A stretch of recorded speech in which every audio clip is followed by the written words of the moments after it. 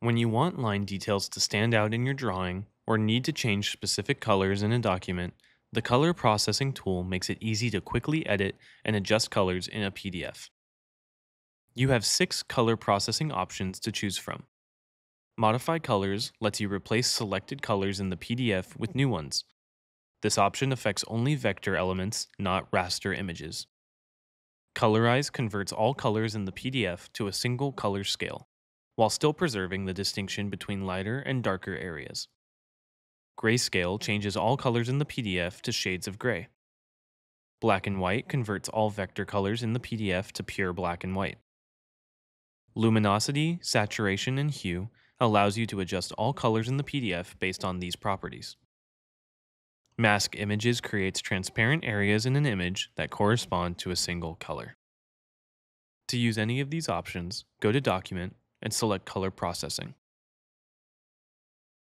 Then choose your desired color process from the drop-down menu. With the Modify Colors option, you can easily change specific colors within your document. For example, if you want mechanical elements to stand out from the structural drawing, you can change or lighten their colors. Click the source color to bring up a dialog displaying all available colors in the drawing. In this example, you might select the gray used for structural elements and then choose a lighter gray to replace it. If you want to change the color of the mechanical elements, select their source color and then pick a new color to make them stand out. The preview pane will show you the current color information and how your document will look after the changes.